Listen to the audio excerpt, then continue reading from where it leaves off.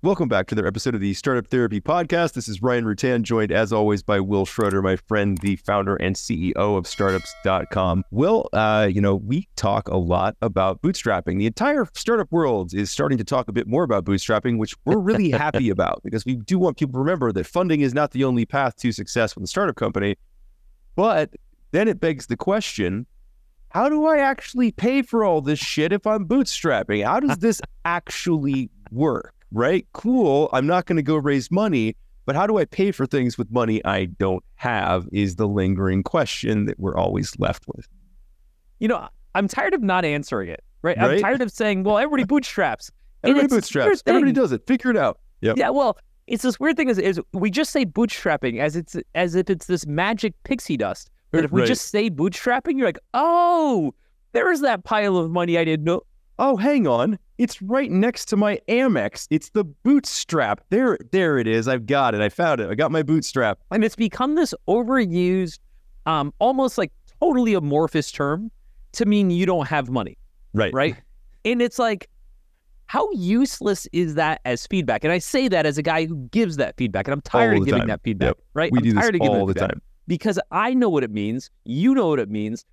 But I'm 99% certain the people that we're talking to just look at us going, yeah, great. You solved nothing for me. Go continue to not have money and not buy things and not move forward. Thanks. Great. You and your magical bootstrapping. Today, I want to dig into exactly what we mean when we say pay for things without money, right? How do I hire people? How do I be able to do things like launch marketing, which is like one of the first things I'm going to raise money for anyway? How do I pay for all the stuff, right? Because it's cool that I'm, quote, bootstrapping, but what does that actually mean? Yeah. So we'll dig in today. We'll talk about those different categories. We'll talk about the actual techniques that folks use, like how it's actually done, what's worked for us, what works for other people. We'll let you know this is what you can do. And specifically, here's what you can't. There's plenty of things. There's plenty of limitations here. Yeah, because there are a couple of do not flies. Yeah, do not do this. Yep. Let's set it up just at a high level, talking about where the challenges are kind of in this space. Now, everybody knows I don't have money, right? Yep. Check. Okay. That's clear. But what we're really saying is I know I need like $500,000 to capitalize this business, to pay my salary, to pay for a couple of the people and get shit done. There's nothing you're going to tell me in this podcast that's going to show me how to get $500,000 without an investor, et cetera. And you are 100% right. You are not getting $500,000, right? The first thing I want to start off with, that's not how this works, right? Part of what we're implying when we say bootstrapping is trying to figure out how to beg, borrow, steal, which we're going to talk about specifically, for tiny milestones. That's where I want to start things off, right? If you're like, oh, we need 500K to do the whole thing, it doesn't work that way. Doesn't work that way. Yeah. I think that's the biggest misconception in bootstrapping is that I need $2 million to go build my product, begin marketing, hire a team, and do all this other stuff and have 18 months of runway. And so you say bootstrap, okay, cool. Then I have to bootstrap 2 million. That is not at all. I know you just said this, but I'm going to reiterate, that's not what we're talking about. When we go to bootstrap mode, we are talking about getting really nitty gritty with the calculus around what is the next thing I desperately need to just move an inch forward. We're buying our way to the finish line an inch and a dollar at a time, not big tranches of fund. That's called funding, right? This is not funding. I'm going to remind everybody, bootstrap is not funding, right? So we're going to talk about the not funded path here. You touched on something that's super important in kind of how I wanted to frame this. This is about operating week to week. This is about operating week to week. And I don't want to even say hand to mouth, use one of these bizarre euphemisms that doesn't have an actual context to it. We are planning, spending, executing, and returning on a 7-day window. Yep. Okay? We're making decisions within 7 days. Why? Because that's all we can afford. That's how far we can look out. And if that seems small-minded, if that seems like, well, what a shitty way to run a business, it is later. Yeah. It is later, right? If you're 7 years into it and you're still doing that, things haven't gone well. Just honest, okay? Take the boots off, go home. Exactly. Where you're at now, in the very formative stages, is you're just learning. You're just trying to figure out how to get from point A to point B as fast as inefficiently as possible. So again, let's go back to the 3 categories that we'll cover. We'll start with the first one, which is people. Then we'll get into marketing, and then we'll get into what I'm just going to collectively refer to as stuff, just everything else you need. How do we pay for people? Ryan, when you talk to folks and it's like, hey, I need to bring this person on, developer, whatever, what do you tell them? Yeah, look, I think it depends. It depends on, the situation, depends on what that next milestone is. How far are we from being able to generate cash with that decision? There's a lot of things that go into it, but at the high level, there's a couple ways that we can do this. And I think the 2 that you and I probably recommend most often are some version of equity or deferred comp, right? This is where we're going to start. Equity, deferred comp, or in some cases, depending on who you are and what you do, there may be some horse trading that can be done. There may be some bartering. I have certainly in the past done work for people and gotten their work in return. They need something I need. We can do a horse trade. Those are the 3, right? And actually, in order of preference, it would be the reverse order. I would love to barter time for time so that I can get what I need without parting with equity or without stacking up debt in terms of deferred comp. I would say in terms of ease, deferred comp is often an easier sell because, look, equity is a form of deferred comp anyways. Yeah, it is. But it's a form of deferred comp with a much lower likelihood of an actual payout, whereas if you're just promising to pay somebody, then they assume, rightfully so, that someday you are going to pay them. Right, of course. And here's the way I would look at it. When we say to somebody that it's always, I need to hire a developer, right? And I don't have any money. So I'm going to go raise money, but I can't, investors won't talk to me. And by the way, that's why they won't talk to you, because you're supposed to be able to figure this stuff out before you get to them. They don't just give you a magic check and say, okay, now you don't have to worry about anything. It just doesn't work that way, right? Now, again, you also don't know that because you've never gone through this before. So none of this makes sense, which is why we unpack this stuff. So first things first, we need to find this developer. What are we going to say to them? Okay, we find a developer, let's say some random place like Upwork or something like that. And we reach out to them and say, hey, I've got this project. I don't have any cash up front, and I understand cash is king. I get it, right? Not masking that fact. However, here's what I would like to do. I'd like to be able to get to this tiny milestone, not build the whole product, tiny milestone, just so I can have something to show either customers, investors, etc. And for your time and investment, you'll get X amount of stock, right? Yep. Usually a very small amount of stock, a lot if you're doing it all wrong. And you're like, why would anybody agree to that? Yes, and that is how most companies get built. Yep. Yeah. Yes, it sounds really difficult, and yet somehow it still happens every day, day in, day out. You made a great point here. I want to stick on it for a second, which is that too often what we see is somebody pitch like, and we've told the horror stories around this, around like, you need to get some little feature developed. We need to get an MVP or a proof of concept app out the door, something really basic. And what do they end up doing? Giving away a bunch of equity and bringing on a CTO, who it turns out was just a relatively run-of-the-mill junior developer who's now your CTO. You can see how well that ends, and you gave a bunch of equity to do it. Cool.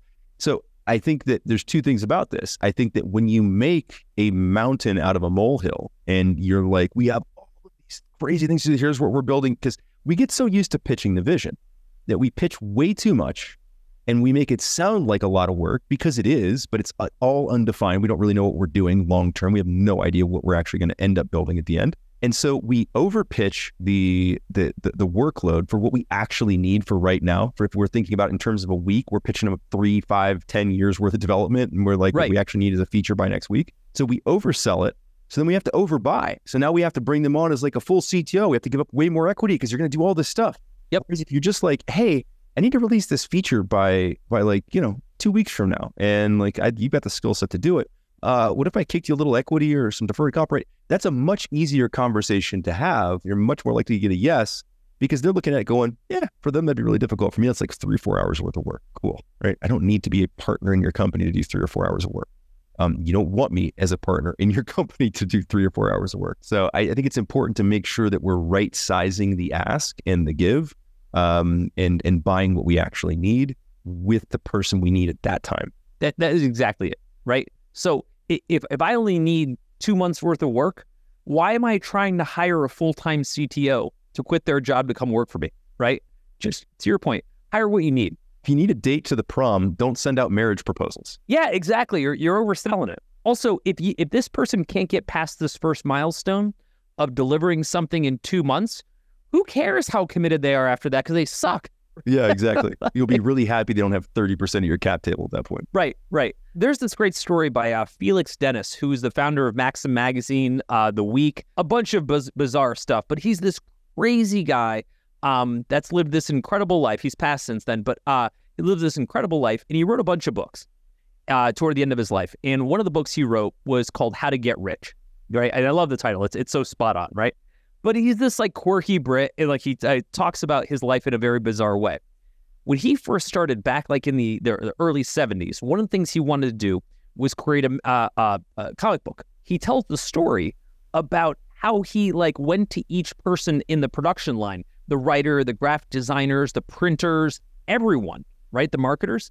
Yep. And what he said was, I found out what was important to each of them, and I sold them that. Yep, that's exactly it. And he said, so I went to the writers and I said, you'll get your byline on here in a way that you've always wanted. I went to the designers and I said, you'll be able to create something, draw something that you've wanted to draw. You'll have total license, whereas before you're just like a person with a paintbrush, right? I went to the printer and I said, I'll pay more than you'll typically get on your rate if you just defer the payment terms, right? Yeah. And he's like, and that's how I paid for it. He said that at the time, I had deposited 50 pounds into Lloyd's or wherever he was banking at the time. I think it was Lloyd's.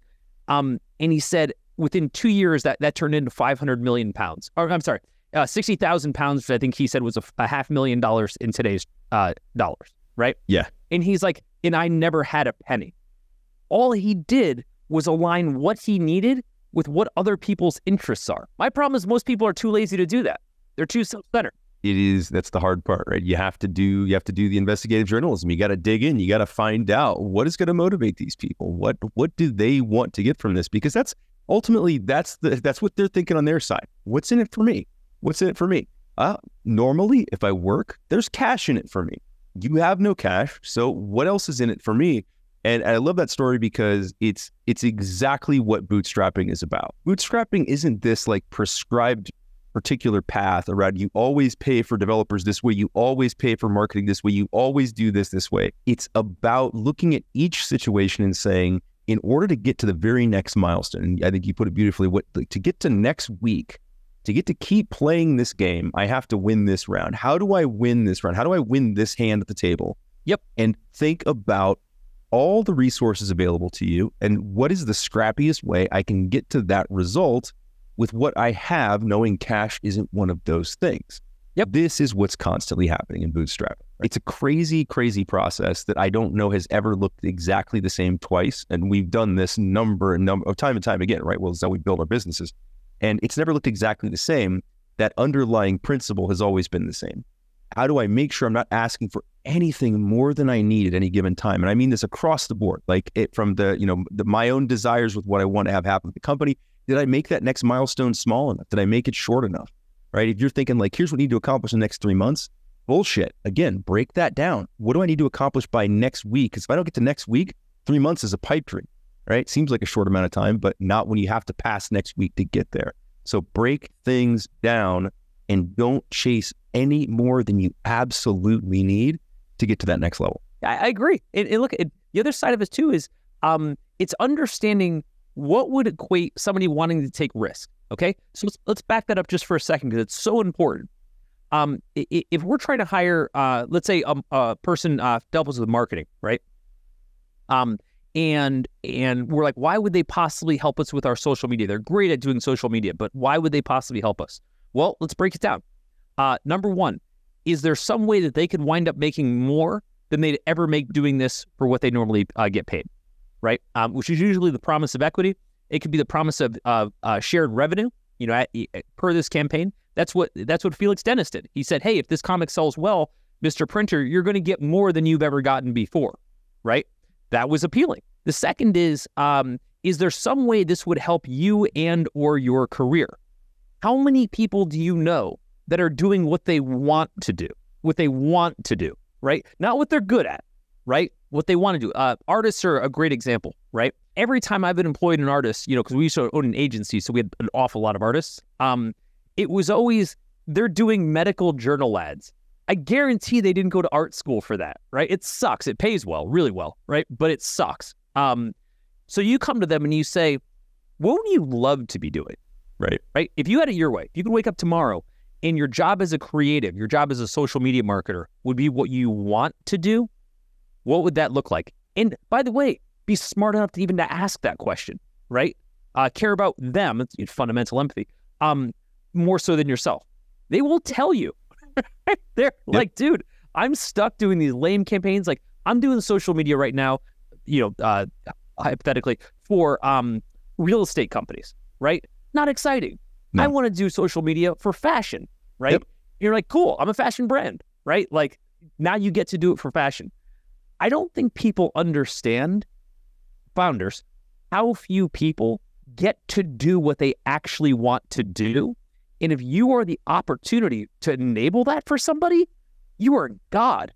You are. And it can come in a lot of forms. I helped somebody sometime, around this time last year actually, they had great technical founding skills, great leadership skills, had zero understanding of how to market anything. Just did not get it, didn't understand it. It was one of those skill sets that was like, I don't understand it, I don't get it. I'm hearing what you're saying. I don't know how to go do that. We need a someone. And so I introduced them to somebody I knew was looking to start doing fractional CMO work because they wanted to be a fractional CMO because they were tired of being a marketing director in the agency that they were in. And they wanted to do something else. So they wanted to upskill that career, but they needed some social proof that they could actually do this. So they took that project on for free, helped them build their go-to-market strategy and their first couple of social media and paid media campaigns. And they got to say, I'm a fractional CMO for this company, right? They've gone on now to pick up other clients. So there's so many of these opportunities. And I think I'm just thinking now, Will, just like the delta between when we started doing this, how much easier bootstrapping is now. It's not easy. I'm not saying it's easy. But in terms of being able to find the right fit, right time, right place resources, it's night and day. I mean, you and I were stuck like stomping around the 270 circle trying to find people that had the skills and had the time and wanted the thing, right? It was a lot harder to do unless they wanted Damon's ribs.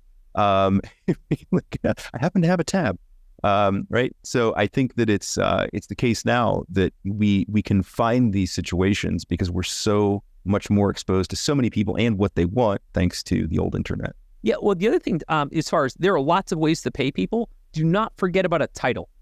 Yeah. Right? Yep. I go to that a 22-year-old... in this case. It's what this person wanted. I go to a 22-year-old developer and I say, I understand you are line level, like almost intern level developer or wherever you're at now. At my company, you're the CTO, right? Do not underestimate the value of it. And by the way, that does have real value.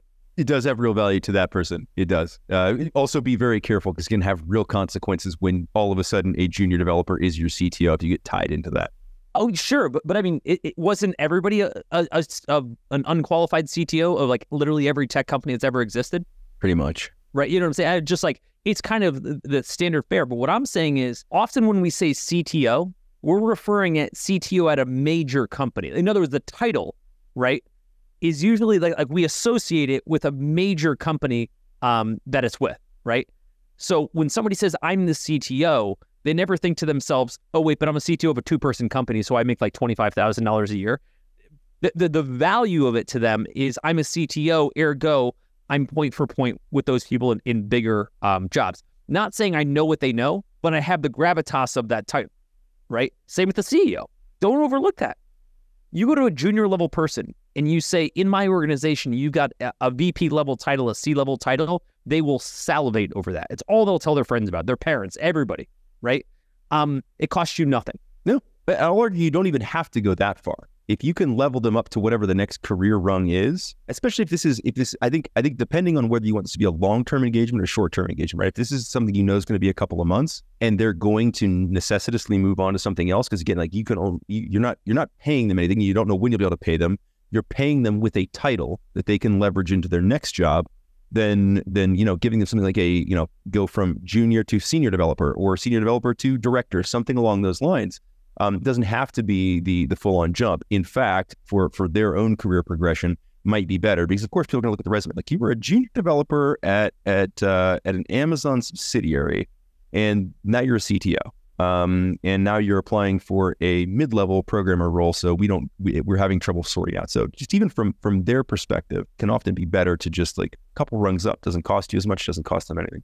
Just senior in the title. Yep. Right. I mean, it can buy you more. But it is a great conversation starter, right? Like, how'd you like to be a senior developer? Well, I'd love to. And not overlooked, right? Because you generally don't get the opportunity to just go do that.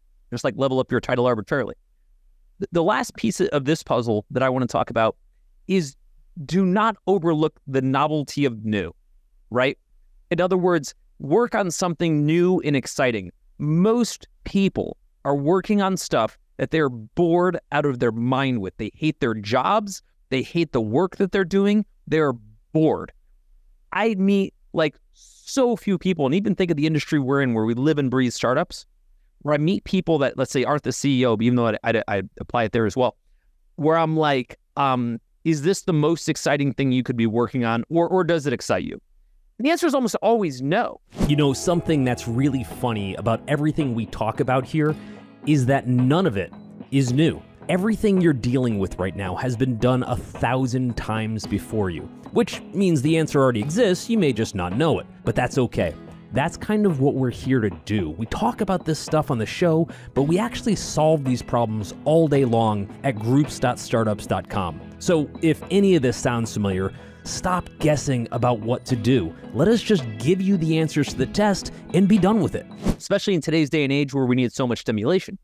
So just bringing something to the table that is novel and new is compelling as hell to way more people than you think. You know what's particularly compelling to? Super senior level people, right? Which is why they always say yes to being an advisor, because they're like, dude, I'm mired in corporate bureaucratic political bullshit all day. All day. And now I get to use my brain thinking about something new and fresh and compelling and potentially world-changing.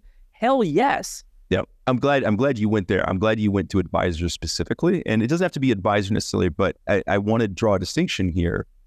Particularly around this, there's an intersection here between the new and novel, right? I want to work on something that's different than what I'm normally doing, and I can do it fractionally, right? In most cases, we don't need a 40-hour-a-week person. Said differently, we can't afford one anyways, so you'll take what you can get, right? So if you can convince somebody that, hey, it'd be really fun to go work on, like, I'm trying to figure out this new thing using AI prompting to do something else. I'm like, I'm actually super interested in that right now. I'd love to help out. Cool. You want to be our strategic advisor, or do you want to be our whatever, right? You can come up with something that's compelling from a title perspective, compelling from a work output perspective, and an optics perspective out to the rest of the world. That also gives you exactly what you need and gives them that creative or whatever outlet it is they're looking for. And we see this happen all the time. It's a great way to get, especially really small fractional uses of people's time, which again, often all we need. Right. Let's move on beyond people. Like we've given Sure. a lot of examples of that. Okay. Let's talk about marketing. Okay. I like marketing. I want to start with once again, a little parable or story about float, the magic of float. For folks that means nothing to them, it simply means this. Float is what happens between the time that you incur an expense and the time that you pay it. It's called floating the difference. Okay. So you guys have all used float because you've all used a credit card at some point, right? And you've paid for something, you've been given goods, and you've then paid for it in actual cash 30 days later whenever you paid off your credit card. That is float. Now, most of the time, we don't think much of the value of that, right? Most of the time, we just think, oh, yeah, it's just convenient, right? When it comes to marketing, float is everything. Float is everything. Let me demonstrate again through a parable of how that works. In the 90s, Ryan, when you and I were running agencies, a big part of how things worked, this was kind of pre-float, it was almost the opposite of float actually. A big part of how things worked was if you wanted to start a company, you paid cash in the barrelhead for marketing, generally, and then you hoped you got customers back. Waited for some results. Yep. Correct. Around the turn of the century, this really interesting thing happened called paid search.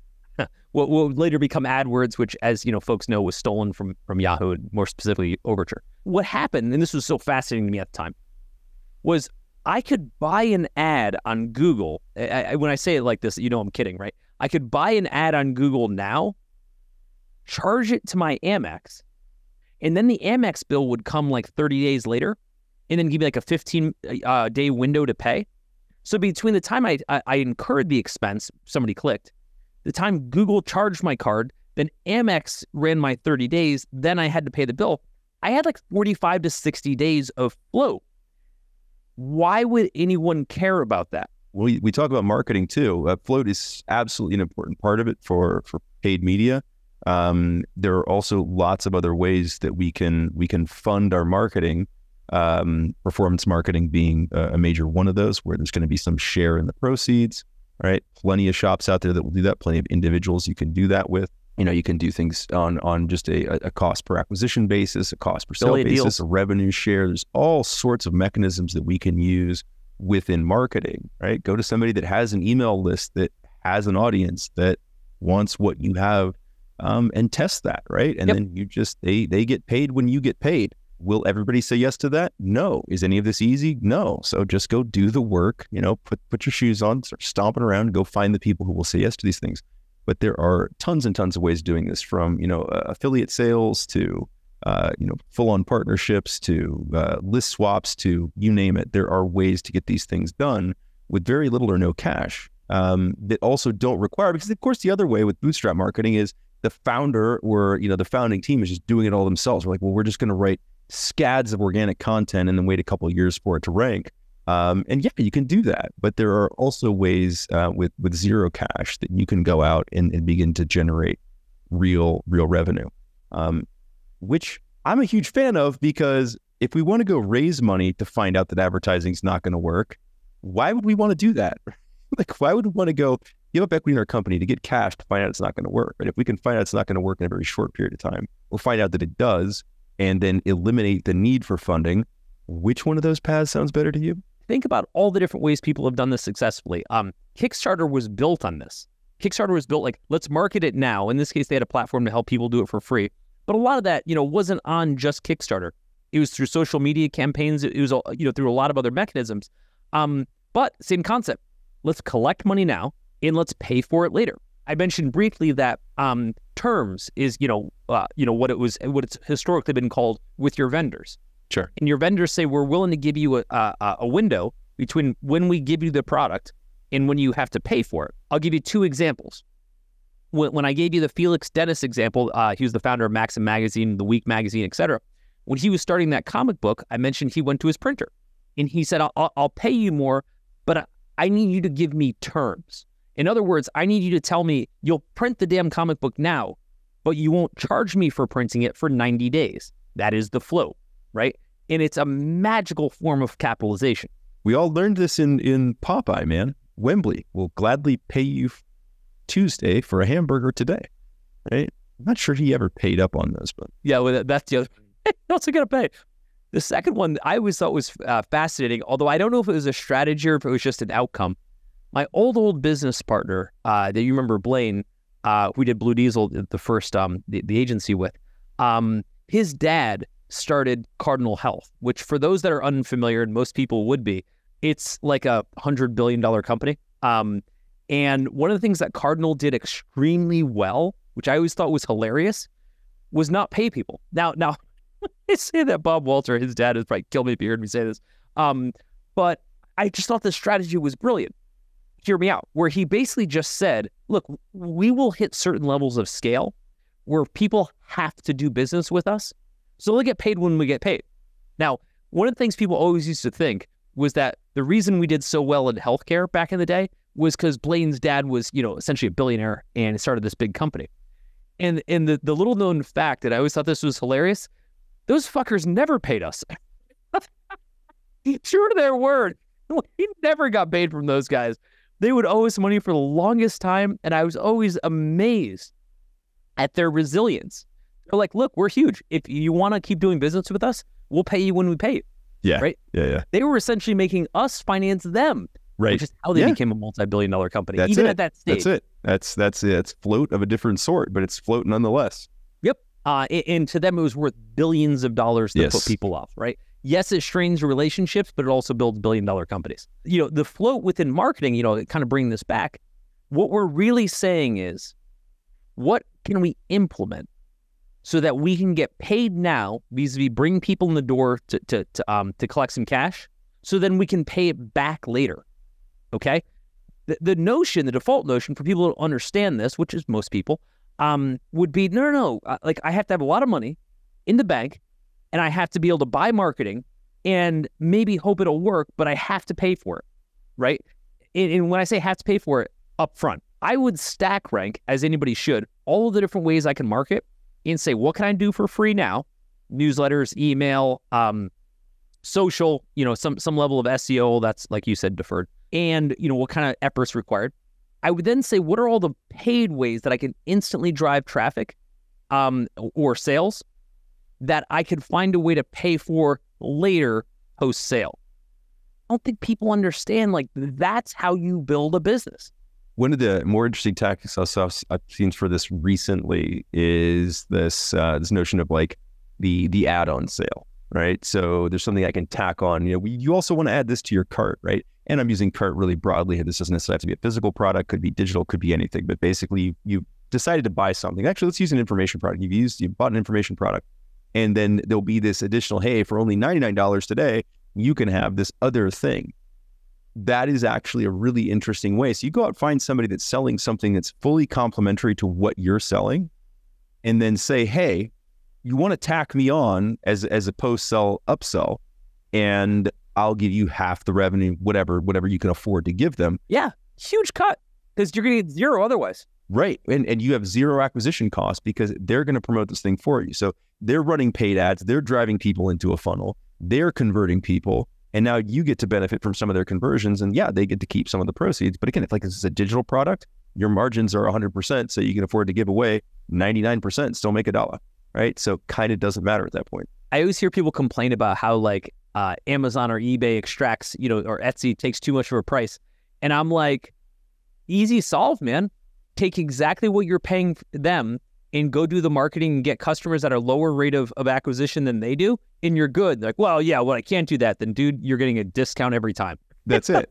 Yeah, we actually, this came up yesterday in our Getting Customers workshop where somebody was talking about wanting to expand beyond Amazon. And I said, right, have you pushed Amazon for all it's worth? And have you tested what it will take to acquire those customers? Yeah. There were all these other soft, but there's also the benefit of I can have direct communication. I can do this. And I said, okay, to what end? What do you want them to do? Now you've got direct communication. What do you want them to do? Buy more stuff. Can you get them to buy more from Amazon? Yeah, then do that.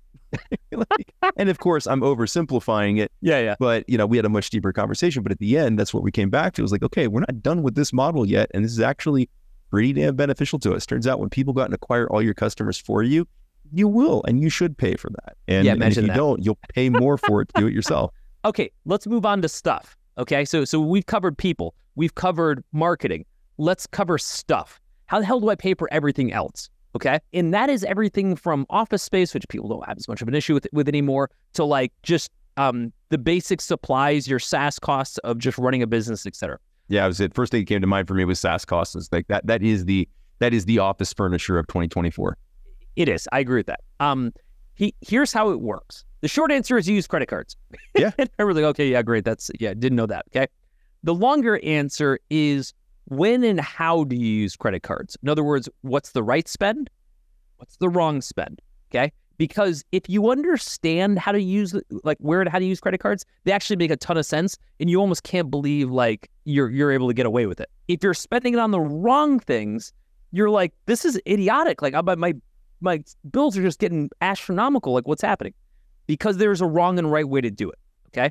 Both of them cost you money, but one of them you can never get out of. Okay. Let's start with the wrong way. I think that's a little more important, right? The wrong way are on almost always categorically these things. People, if you are paying salaries, I understand that you kind of sort of can't pay salaries directly off a credit card, right? As far as kind of the mechanisms, I'm well aware of how to extract that value. Cash advances, there are ways to do it, and they're all bad. Just generally speaking, if you're paying for people on a credit card where you can't directly get that money back, it's a bad idea. Examples. Ryan, if back in the day you and I are running our agency, that's just a cost of goods sold. If I'm paying a designer up front, because I'm then going to go back to the client and charge for that and get paid back, that's actually just flow all over again. I'm paying up front, I'll pay later for my credit card, and that's kind of how I'll get my money back. People do it all the time, right? It's generally a pretty good use because you're paying for product that you are directly selling. It's inventory with a different name. Inventory, exactly it. Here's where people take that the wrong direction. Like, well, how is that any different than paying a developer to build my MVP of my product so that I can go out and sell my product and then get paid back, right? Because you have no idea that you're going to get paid back. Time frame would be one of those. Yeah. Now that, again, you could make the argument to say, the uncertainty exists in inventory too. If I buy 30,000 T-shirts and nobody buys the T-shirts, aren't I in the same? Yes, you are, just to be clear, right? No, think of the money you'll save on laundry for the next 15 years. But more specifically in this case, we're saying don't pay for essentially non-recoverable expenses. Rent. It's a non-recoverable expense. You pay for that. You'll never see that money back, right? Anything where you keep telling yourself it's an investment, but you can't figure out how to get that money back within the next 30 to 60 days is a bad use of credit. Anything that doesn't have an obvious ROI, a known ROI, right? There will be times where we have to float some stuff like marketing where we may not know it's going to work, but we're also going to be able to limit the period of time in which we don't know that, either we know that it works and we're going to be able to cover that cost, or we know that it doesn't work and we're not, and then we can stop. For things where, like, again, if I'm buying inventory and I know that I can recover it because I'm going to sell the T-shirt and get my money back, I'm good. If I use credit, and I can't sell the thing to get my money back directly, it's generally, categorically, probably a bad idea. And I've done it, and I've regretted the hell out of it. Early in the day, I used to basically indirectly pay for developers or whatever on credit cards, and it was awful. It never paid back, right? Because a lot of those things are just hardcore expenses that you need a different kind of more efficient mechanism to pay for, like equity, like deferred comp, like some other thing that isn't cash on the barrelhead on a high interest credit card. It just doesn't work. How do you slot something like SaaS into this, right? So if you're using, let's do a comparison of like you got Slack in there, you've got HubSpot in there, you've got Freshdesk or Zendesk or somebody, like you get some customer service. How do you factor those in? Here's how I factor them in. Number one, again, and I don't want to be callous in saying this, I don't use them until there's absolutely no other way to do it. And everyone's like, well, but I really need that. You use the free version. You use the duct tape and bubblegum version. Use the goddamn Google spreadsheet. Spreadsheet. Yep, yeah, exactly. Right? Like anybody that says it can't be done without X, I'm like, you know what? A million people have done it without it. Anybody who says it can't be done without X was born after 2000. Let's just be honest. Hold on. Because we all know that it can be done because we used to do it for a long time without any of that shit. That's what I'm saying. Still do it without any of that shit. Like time and time again, people say it can't be done without whatever. One, because they haven't tried, or two, just because they just don't know. They've never seen a world where you couldn't do it that way. I'll take accounting, for example. Most reasonable people are going to be like, no, you need an accounting package. Like, that's why QuickBooks exists. Ryan, we've been running for 12 years, and we have no QuickBooks, right? Our whole company's run off a friggin' spreadsheet that costs $0, right? And it's efficient as hell, right? Yep. I don't think people are willing to question that there's another way to get something done, right? Again, a lot of it comes from lack of experience. If you're coming into this for the first time and you don't understand the tool set that's out there or the options, then very naturally you're going to say, well, I guess you're supposed to use HubSpot because that's what people said. Use HubSpot last. Like, use HubSpot. Like, once you've figured everything else out, then you eventually migrate to the gold standard, right?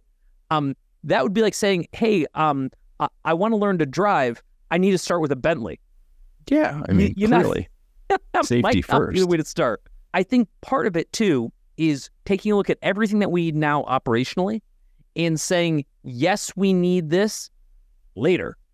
What is the scrappy, not as efficient way to do it that actually gets this moving forward?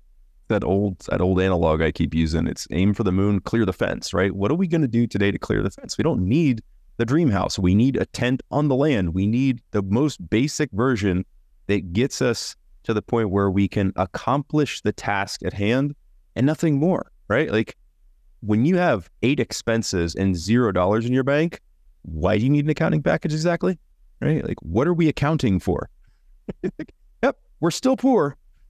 Ran the report again. Let's use Slack because I think it's a great example. I love Slack. Honestly, I think it's maybe one of the best pieces of software ever written. And I know that's a strong statement. And it's not because I'm a fanboy by any means, because we live off of it. Like, I don't know how you could build a more effective piece of software that doesn't involve living off it. With that said, to this day, we don't pay for Slack. I'm nervous even putting that into the universe, right? But a lot of people don't pay for it. We don't pay coming for us. If we did pay for it, it would give us things like more history. And we've had folks in the organization come to us and say, hey, we need to pay for Slack because we need more history. And I'm like, no, we don't. Copy whatever you need, save it somewhere else, problem solved, right? I'm not paying $25,000 for something. Drop it into a GDoc, drop it into a Notion, drop it into one of the other 50 million tools that exist to do things like record information. And we can afford it, right? Like, we can afford Slack. And we're like, yeah, not going to happen. We can afford a more complex accounting system. And we're like, yeah, not going to happen. Right? Because we've grown up with this discipline that because it exists doesn't mean I have to have it, which I think is powerful. And it's so tricky because I think the narratives out there are that this is what everybody's using. This is the way you do this. Here's your MarTech stack. You don't think about anything else. This is what you need. This is what you have to have. And it's a dangerous mentality. It's the same challenge that you and I fight all the time around everybody thinking that they have to be a funded startup company. I have to have all of these tools so that I look like a startup company because this is what everybody else uses. 1, no, you don't. 2, no, they don't. You don't have to use it, and most of them don't. I think this is the story that gets told. But yeah, especially at the bootstrap stage, we have to just be scrappy, right? We're the MacGyvers of the startup world at this point. It's duct tape, it's bubble gum, it's a candy wrapper, it's whatever, right? We just have to get the job done. Whatever tool we have, we're going to have to use, right? Well, yeah, and it's also being able to say, is it necessary now? Not would it be nice to have? Is it necessary? I got to be honest, you've been at this for 30 years. There's not, I would say the opposite. There's not much that's necessary.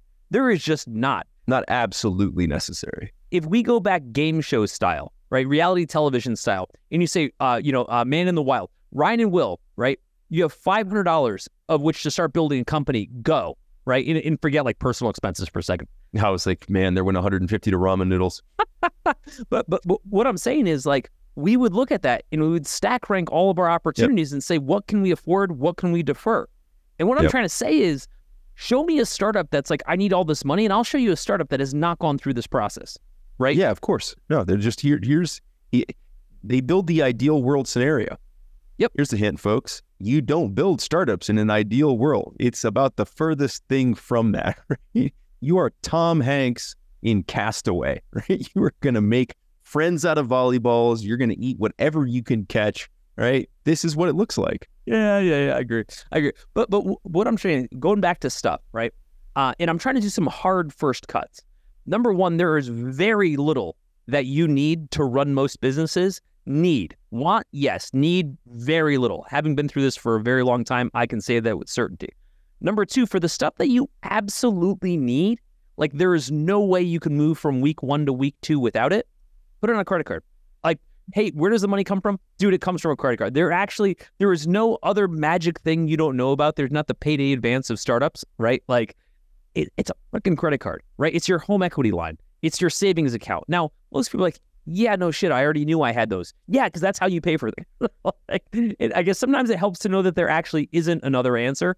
And I'm telling you, for all the little stuff. I think that's it. I think that's the most powerful thing, is like that this is what it comes down to, right? Do you want to do this or not? You don't have to play this game.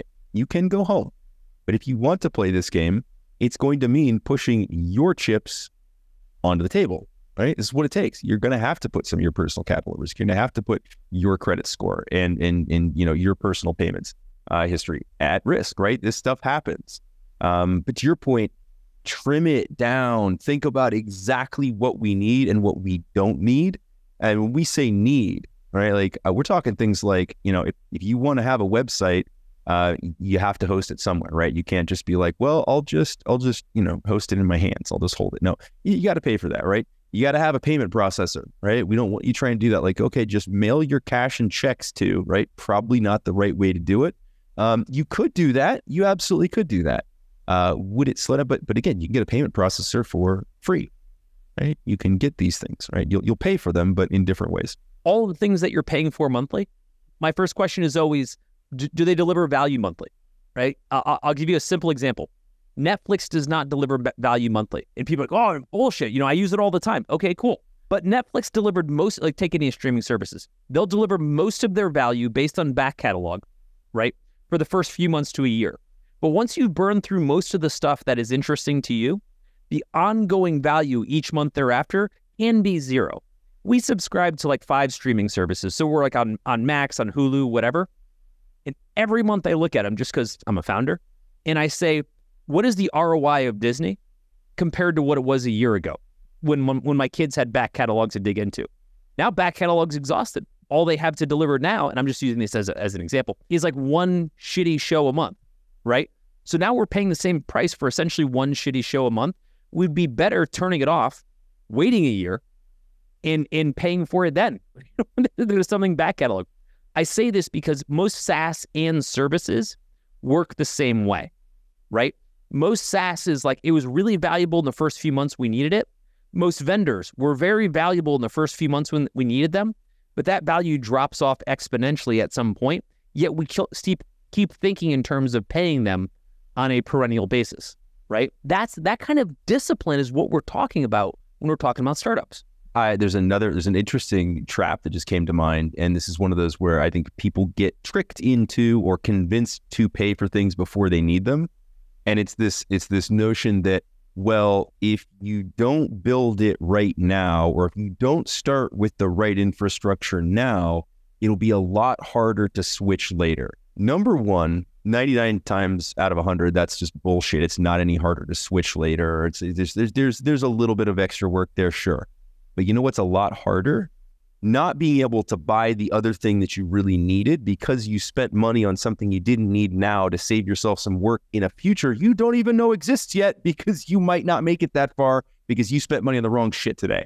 So it's one of those things that I hear founders say this all the time. Like, no, we decided to do the full backend stack. We're gonna do it right. Neat. How's that going to help you make money tomorrow? How's that going to help guarantee that you're around next week, the week after? And the answer is always, well, it doesn't. It'll just make life easier in the future. Sorry, but fuck your future. We need to worry about right now if you're going to have a future. Your future is inconsequential if today doesn't work, if tomorrow doesn't work, right? A month out is completely irrelevant. I hate the axiom, you have to spend money to make money. I hate when people say that, because they use it as a blanket excuse to spend money, right? As if spending money is a challenge. Yeah, to convince people to spend money they don't have in most cases, right? Like that's where you see this come out the most. We use the opposite. We use something called, you have to make money to spend money. Yes. Right? That's actually, by the way, that's where the concept came from, right? Like, You had to give something of value to get money so that you could give money to get something of value. This is the core concept of money. It was value for value exchange, and somehow we forgot that. I need to go get money so I can buy things. No, you need to make money so you can go buy things. Let's go back to our faux reality show for a second. Sure. Right? We've got $500, right? and we sit down and we say, we have to make money to spend money. What do we mean? Okay. In the next episode, Ryan and Will are bartenders. Yes. Because they're trying to make money so they can generate some capital so they can go spend it on their business, right? Make money to spend money means we need to do whatever the hell we need to do now so that we can have some cash to make investments with. We talked about this a couple episodes ago, and I think it was a great discourse. Because I think that so many people feel like once they start the startup, it has to stay on this like really fine and narrow path that just points toward that product or whatever, as opposed to saying like, hey, I could trade my services to get this thing I need. Hey, I could sell services just to get cash to buy something I need. And it too often goes by the wayside. And we think that like, look, it's either raise $2 million or go home. That is one way of doing it.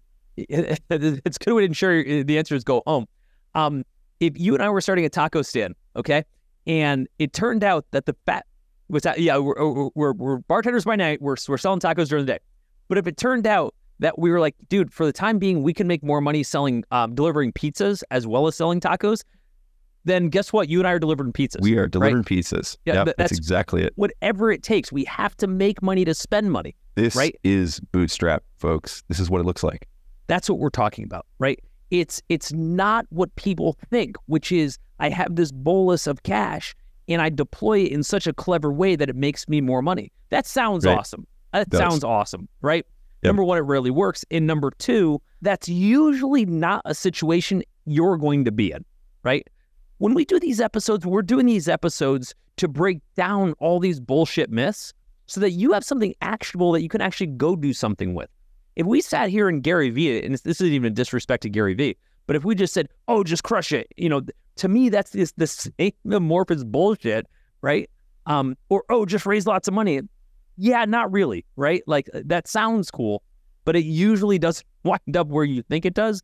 And by the way, it's also not going to happen to you, right? So to me, that's useless advice. It is. Now, I like the point. There's so many of these little traps out there. Right? Like you gotta spend money to make money. Actually, you know what you have to do to make money, Will? You have to make money. You have to make money to make money. That's actually just like, it's that simple, you have right? to make it, right? However you have to make it. Going back to the story at the top of the episode, when we were talking about Felix Dennis, he was like, I had so many side hustles on how I made money to actually fund my real business and what I was trying to do, that at the time, if you snapshotted my life at that moment when I was starting whatever business I was starting, it wouldn't even look like I was starting that business. Why? Because he was busy making money so that he could spend the money, again, to go make money, which I know a fact we're hammering home pretty hard, but it's fairly important. So here's what I would say. If we zoom out and we say, what's this bootstrapping thing all about, right? This bootstrapping thing is all about saying, how do I understand, number one, what I need? How do I understand, number two, the least that I need? And what are all the most efficient ways to go about acquiring that thing that ideally requires either no money or requires me paying money sometime in the future when I have some money? But if anybody's, listening to this going, hey, all that sounds hard. Yeah, it's really hard. If you're listening to this saying, yeah, it would be easier to raise money. Of course it would. And by the way, you're probably not going to. And that's perfectly okay. What we're talking about is being disciplined, about looking for all the opportunities to maximize money that you wouldn't have otherwise had. And silver lining to all of this, if you apply these same processes and mentality now, this will make you a way more efficient company if you decide to get capitalized or not. Overthinking your startup because you're going it alone? You don't have to, and honestly, you shouldn't, because instead, you can learn directly from peers who've been in your shoes. Connect with bootstrapped founders and the advisors helping them win in the Startups.com community. Check out the Startups.com community at www.startups.com to see if it's for you. Could be just the thing you need. I hope to see you inside.